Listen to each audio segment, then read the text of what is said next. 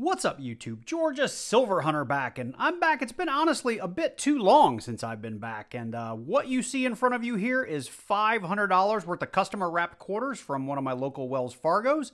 I've been sitting on this box for about 2.5 weeks. I just haven't had a time to do a lot of hunting lately. A lot going on with the family, a lot going on with sports and activities. We just celebrated my wife's big 50th birthday, and I just haven't had time between all the planning and family things that I have to do. So with that, I'm back to having a little bit of time, and I wanted to get into these quarters. So we're going to look through these things for silver, errors, all kinds of die chips, San Francisco proofs, and business strikes. We'll be looking for anything odd, interesting, or valuable. So let's jump into it.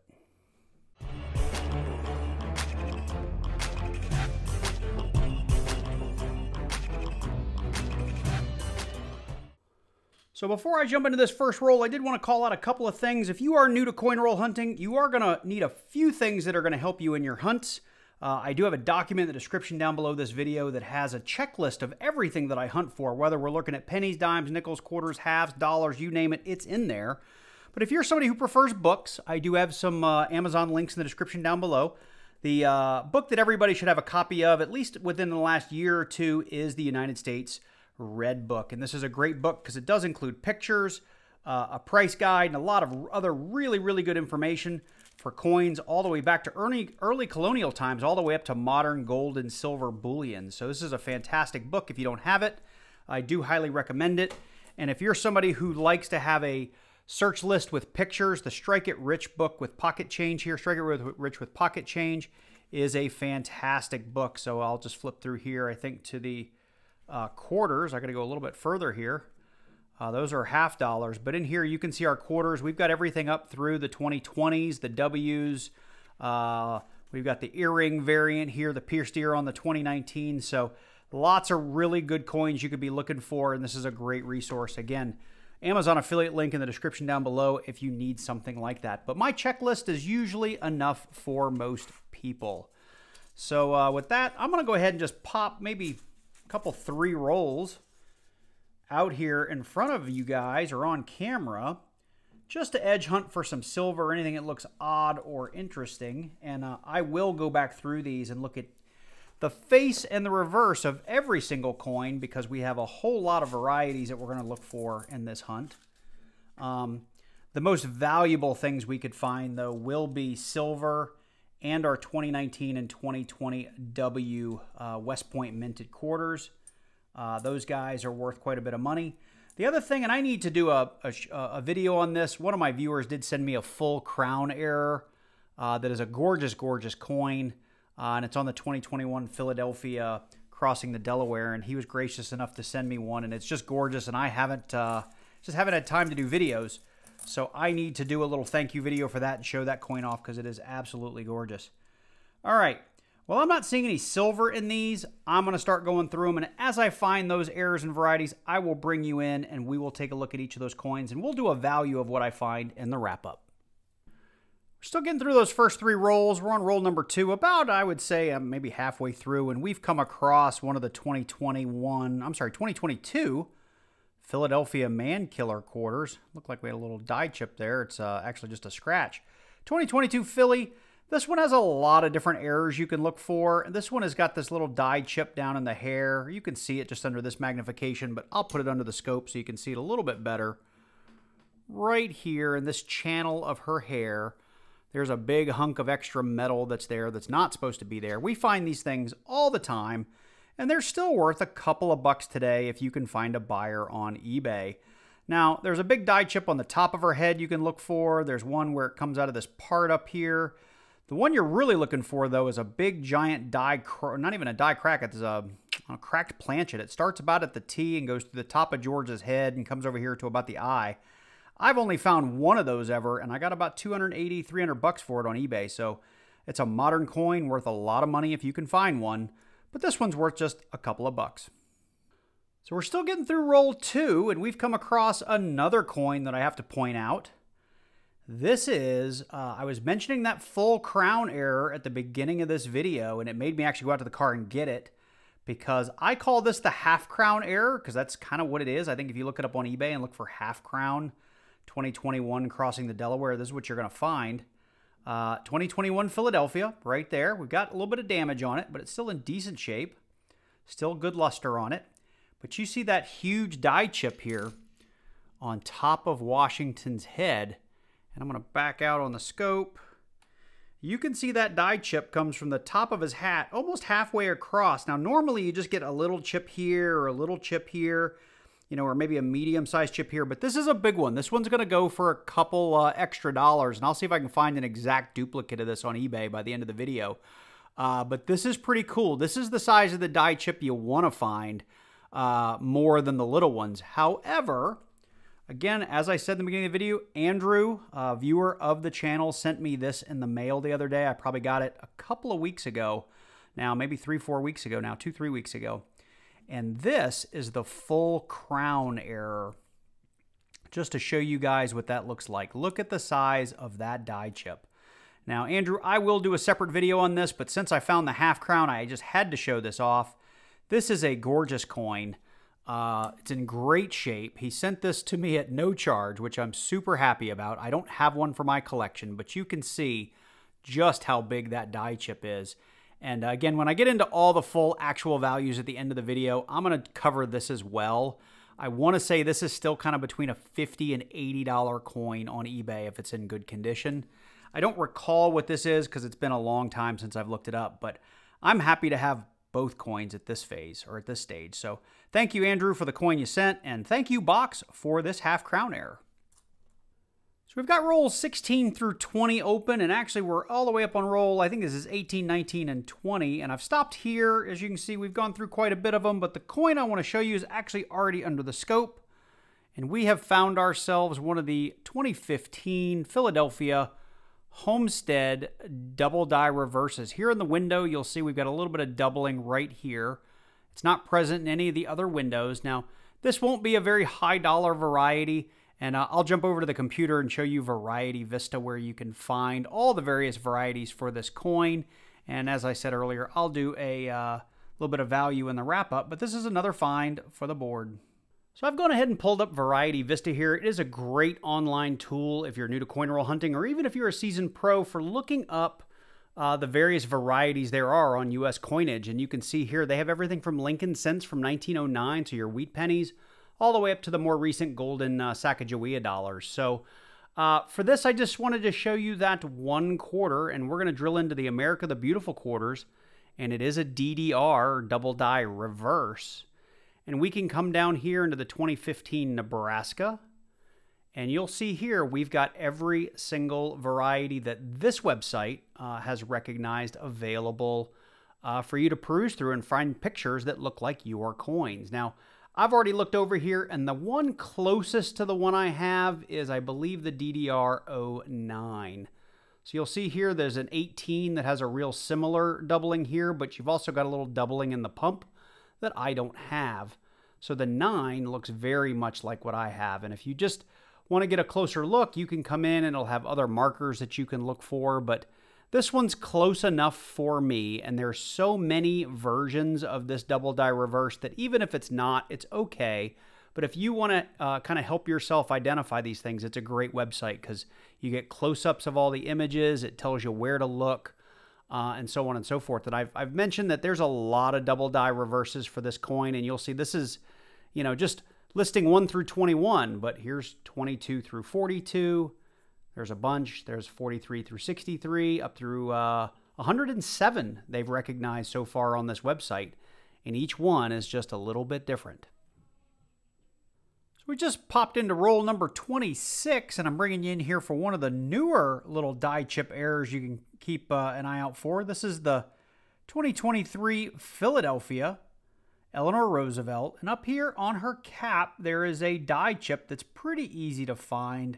This is one of the smaller ones, and while I have you in here, I'll talk about a die crack that you can find pretty easily as well. But let's look at this under the scope. So right here, there's a little hunk of metal. Now that piece of metal can be pretty big, it can be pretty tiny, but it's always going to end up in this general location on Eleanor's hat. Now, the other thing you want to keep an eye out for is there's a big die crack that starts up here at the rim of the coin and will work its way down through her hat. and in the more extreme cases will actually curve down and go through her head. Now, I've found a whole bunch of those in the past, not one on this coin, as you can see, but we definitely have this little die chip, so we'll definitely set this aside. So same roll, just a handful of coins later, we've come across our next find, and this is a pretty decent looking 2021 Philly. Now, it looks like we've maybe got a little grease in this die, but 2021 Philly. We've got the little double die reverse here down in the cuff of George Washington. Let's have a look at it under the scope to point it out for you. There it is right there. I got it just so in the light. You can see right here we've got a little doubling there on the cuff. It's pretty minor. Now this particular double die reverse will present a couple of different ways. A lot of times it'll be a little bit thicker than this, but just wanted to point this one out. And again, if we can find a value for this on eBay, we'll bring it in at the end of the video. Well, I was opening up the next 3 rolls to lay them out so I could go through them, and we did get one coin that looked a little bit like a metal detector find. It's all black here, 1972. Nothing special, but I did notice it unwrapping it, and it wasn't going to be special enough for me to bring you in. But getting into roll number 29, we did come across a roll that had one thing in it that did not look like the others or look like the rest of the coins, and he's right there. You can see super thick edge. Super gray, silvery looking, but we know from the reading that it is not a silver quarter.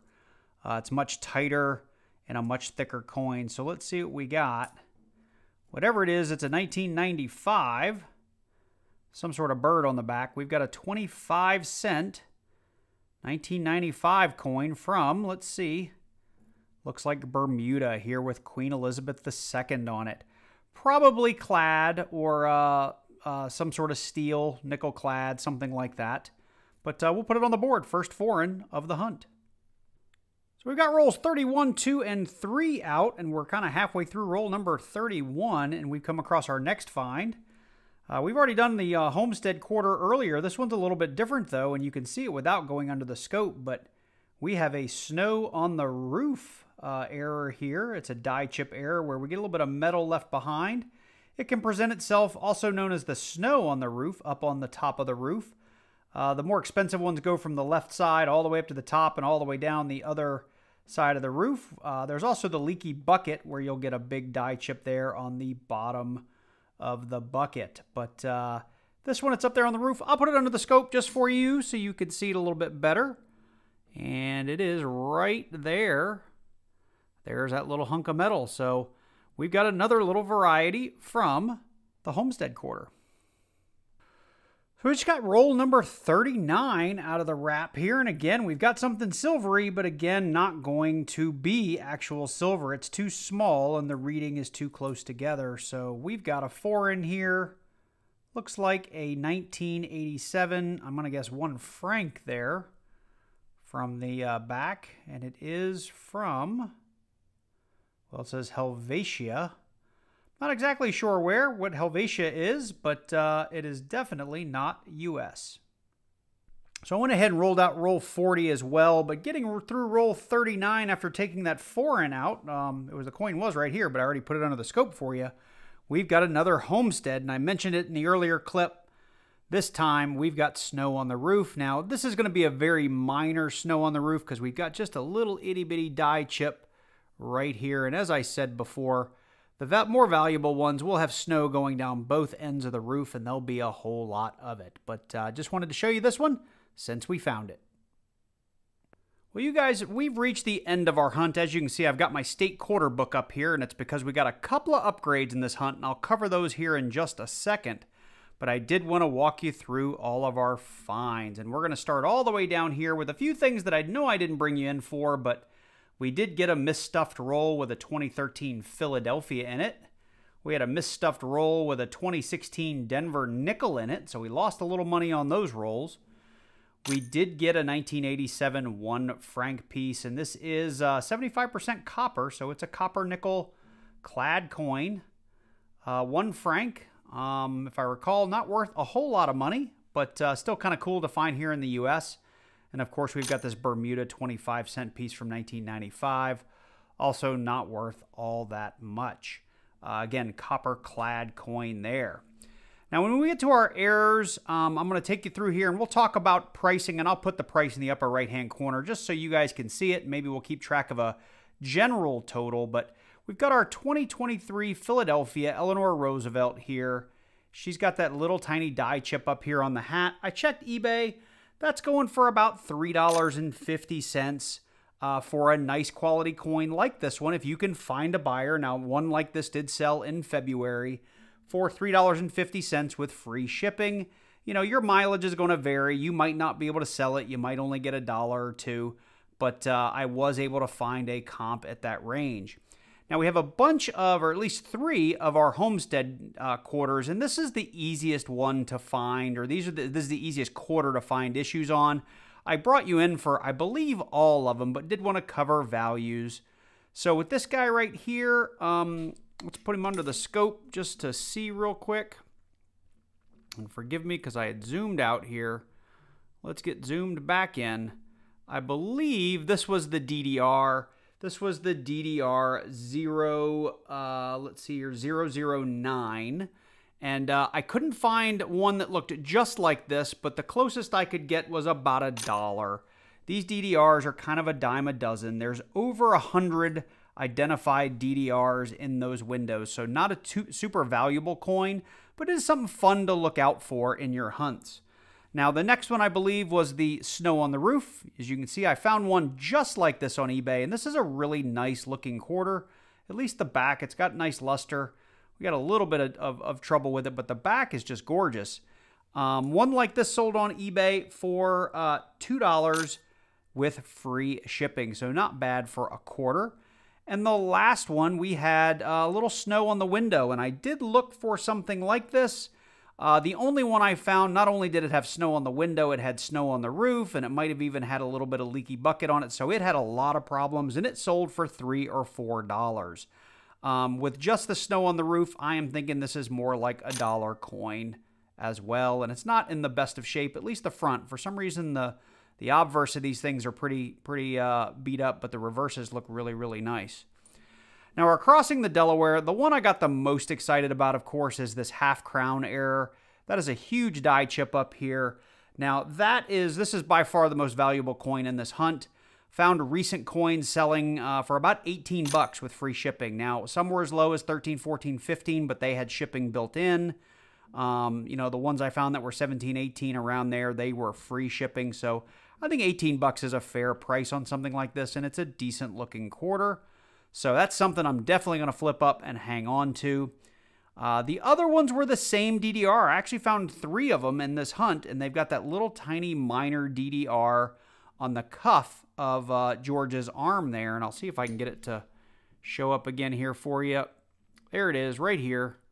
This tiny little extra notch. That's all we're talking about. And on eBay, those things were only going for, I say only going for, I couldn't find any sold listings, at least in the last month or 2 or 3. There was a couple for sale for $10 or best offer. So perhaps you could get a pretty penny for these right now because I just didn't see a lot of them online. So if you tried to get rid of yours for $4 or $5, maybe you could sell yours. I have a tube already started for these, so I'll just add that to the tube. And of course, our Wilma Man Killer with the die chip and the hair. You're going to find one of these in almost every box you hunt. Surprisingly, these things are still going for like $1.25 to about $3 today if it's a decent quality coin and you can find a buyer, but they are still actively selling. Now over here, you'll see I did find a bunch of bicentennial Denvers. I found 3 bicentennial Phillies. I did check all the Denvers for that coveted DDO or double die obverse. That is a really valuable coin, or a fairly valuable coin, and I have never found one, so I'm always on the hunt for that. This is kind of one of the nicer ones. There's a couple of decent ones in there I'll hang on to because I do create tubes of these.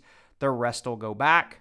And then, as I mentioned, for my state quarter book, which I'm not going to show pushing these down because the video is long enough as it is, but we found a really decent 2009 Duke Ellington, and I was really hoping to find the DDR, the error coin on this. It shows up down here in the piano keys. That's actually a fairly valuable coin, and it's called out in the Strike It Rich with Pocket Change guide, but this is a lot nicer than the coin I have in my book.